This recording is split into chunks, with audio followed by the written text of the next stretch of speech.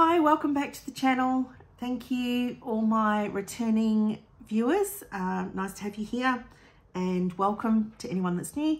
I wanted to just go over today the reMarkable definitions that I use in all my videos. If you've watched a few of them, and that tends to be how we view things these days, doesn't it?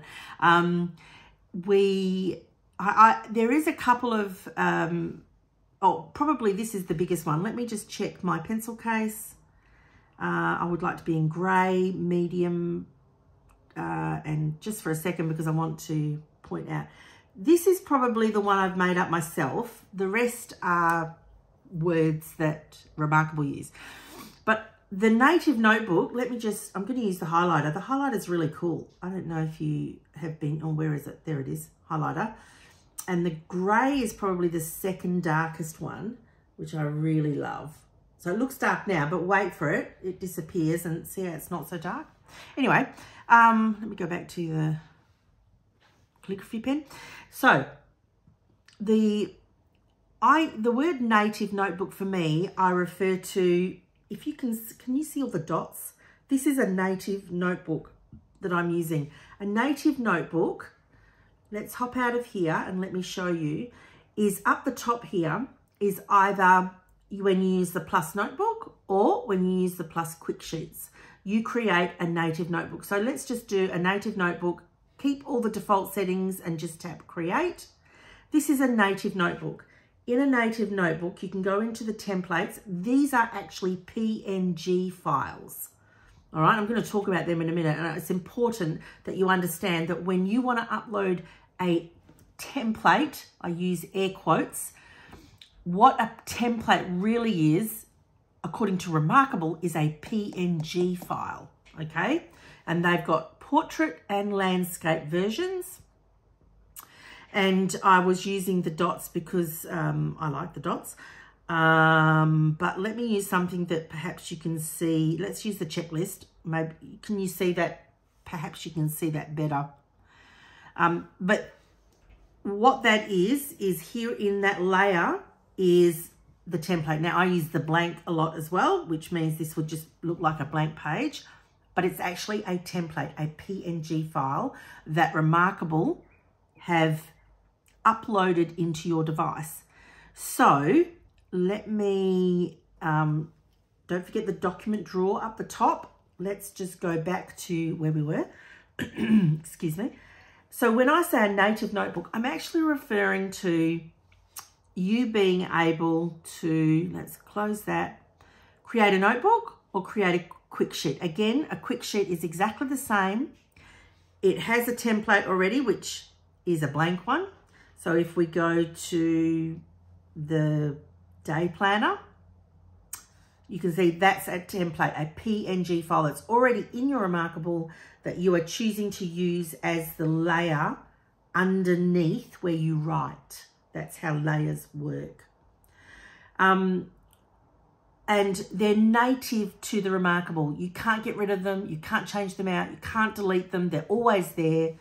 It is at their decision what those templates, it's their decision what those templates look like. So when I say native notebook, I am referring to up the top. Again, just a visual. We learn visually as well as by listening. Plus notebook and plus Quicksheets is a native notebook. What can be a regular notebook is when you upload. Now, Sudoku is probably not the best example of that. Let's go to a planner. This is a PDF planner. It's 16 pages. Okay, this is also a notebook. The reason it's a notebook, let's have a look at the grid view, is because you can write in it. So it's a notebook, okay? But it isn't a native notebook because I've created this and I sell it on Etsy, and you go and grab it, and then you decide to, it's July, you decide to come in here and you decide to fill it out, right?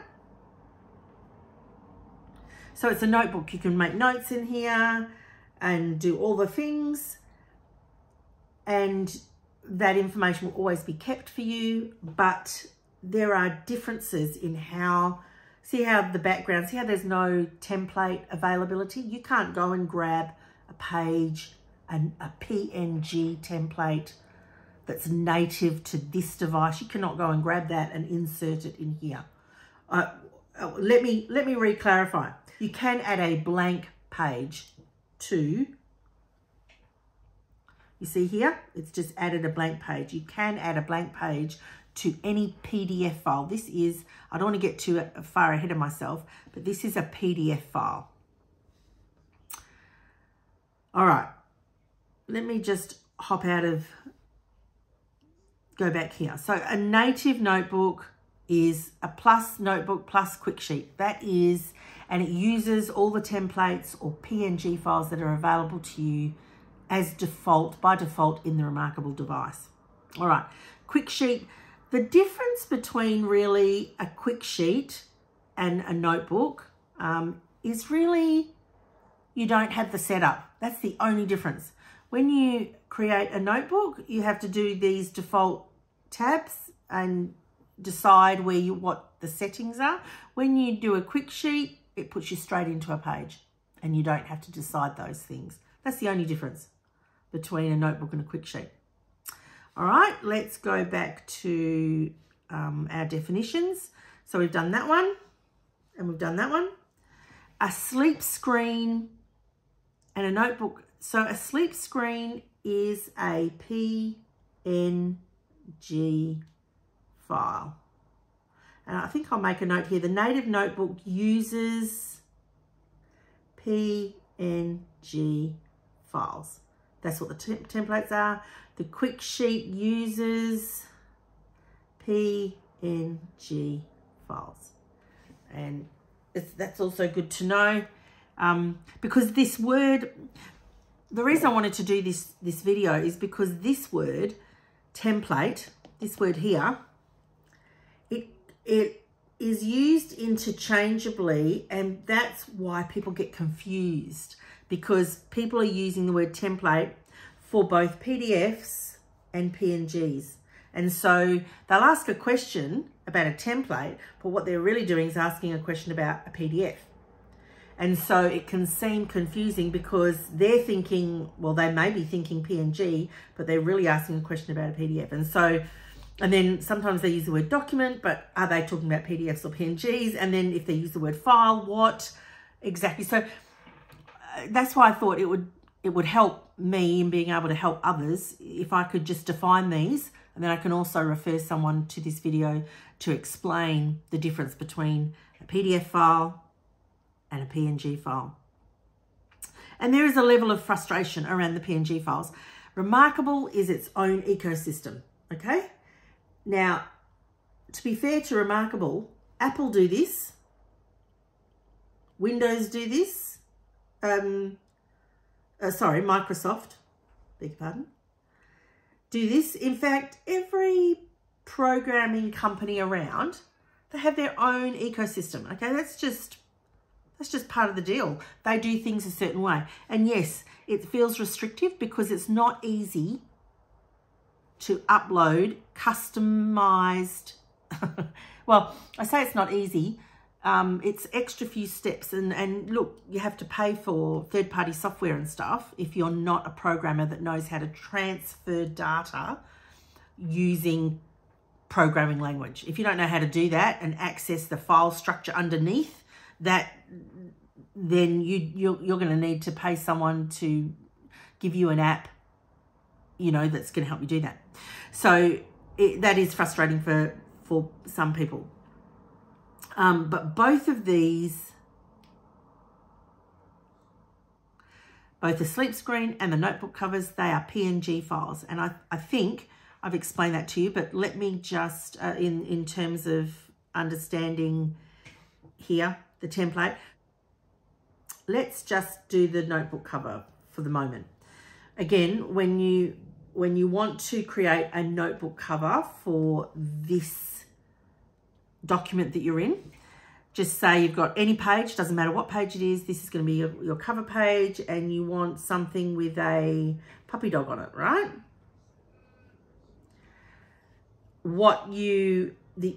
Unless you draw it, there's two ways you can do it.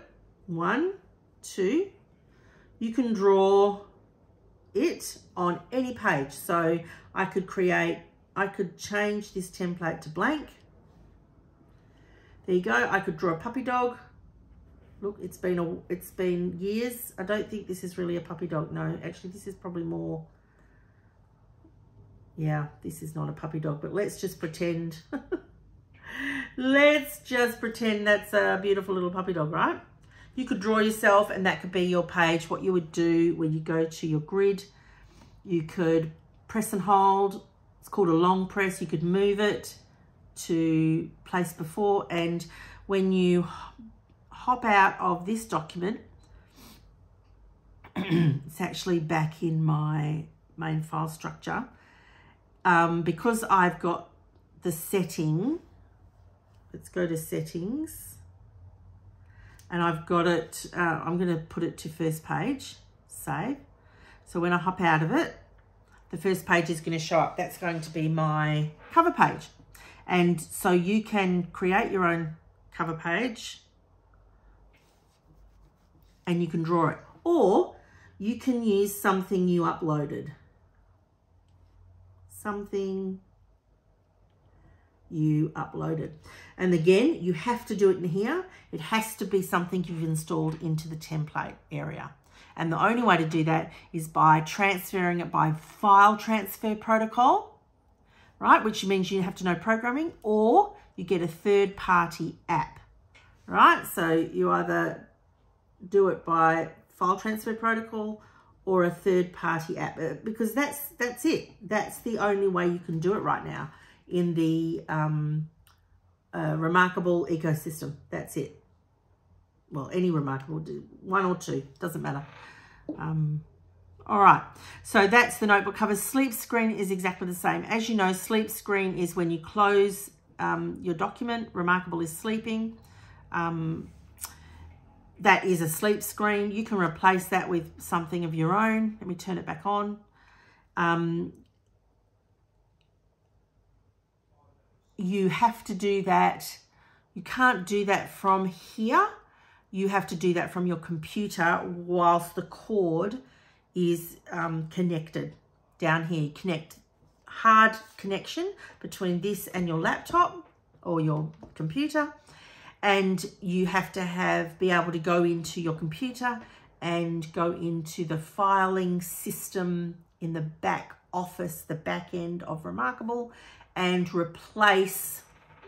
This is an image that's stored in your device. You have to replace it and give it exactly the same name of what this is called. I think this is called suspended.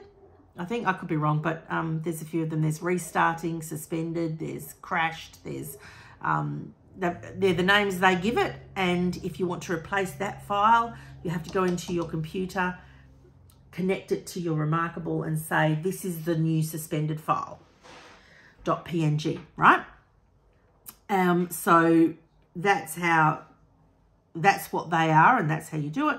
And we've already talked about PDF and PNG, so I'll wrap it up here. But that's, I think, understanding these definitions, obviously my use of the term native notebook, but understanding the two types of notebooks that you can create. They're exactly the same. One's quicker than the other, that's it. And then understanding PNG files. You can see they're all PNG files, which is where you can see the frustration and even the confusion can come from if you don't understand the difference of how reMarkable views a PDF file and a PNG file. Okay, and these are just words that we use interchangeably, but we do need to be more specific sometimes just so that we can get the answer we want on how to deal with both of those. PDF document, as we've just discussed, is here. It's something you upload. Really, any document that you've typed or that even if you're reading it, when you upload it, it's a PDF. That's the other type of version. It does not exist. Cancel that. I accidentally tapped the search. Do I want to add a notebook? No, let me just get this. We were in here. This is a PNG file. All right, it looks like a we call it a notebook, but it's made up of PNG files. Whereas what I just showed you, let's go back to our quick tray, that is a PDF file. Make no mistake, that is a PDF file. So let me just open the document drawer. Might be easier to just show you there. This quick sheet, that is a PNG file. It is a notebook, but it's made up of PNG files. That's a notebook also, but it's made up of PNG files. This is a notebook. You can call a notebook a planner, but it's a PDF file. It is made up of PDF. It is a PDF file. It is not made up of PNG files. And that's the difference between them. So this notebook, made up of PNG files. This notebook is a PDF. And you can slide through on your document drawer. And I could go through each one of them. PNG files, PNG files, PNG files. Right, we could go to our favorites. I have a lot of PDFs in here because I like to make up my own stuff. Your MindMap shapes, PDF file. It is not made up of PNG templates. It is something I created on my computer and I uploaded to my device and I use it that way. Which means that, you know, if we go into MindMap shapes, this is where some people get confused. Why can't I add the dotted page in here? Because you can't do that. In the reMarkable, the way they've written the software, they don't allow you to do it. So it's just black and white, simple as that. Even if you add a page, you go to layers, you still can't pull in any template you want in here. Can't do it. It's blank, that's it. I mean, you can add a page, which is great, right? So we added a page, there it is, but it's a blank page. It will always be a blank page. What is good about that is that you can then, the T for typing comes up. So you can type, hello, there you go, close it. You can type on that inside of a PDF file. This is a PDF file. So I hope that's clear. Please ask questions. I love answering questions. I'm here to help. So if you need something that I haven't covered, please ask. That's great. I love that. I like to keep these documents tidy. So I'm just going to delete that. Yes, delete that page and put it back to, this is the MindMap shapes. I love them. I use them a lot. I know it looks weird because I trace. You always have to trace first and then it's there forever. You just really copy and paste. And again, because you've got the fabulous favorites and recents, so you've got access to quite a few documents between the two of them. You can keep your shapes up here in your favorites and you can flick between your documents and you're able to use those. I use them a lot. I love org charts and visual shapes, as you would have guessed. So that's it. That is, they're the definitions that I use in all of my videos. And so hopefully that's helpful for you. But also we've gone into really the difference between PDFs and PNGs, which is a big deal in the reMarkable ecosystem. Thank you so much for watching and I hope to see you on the next video.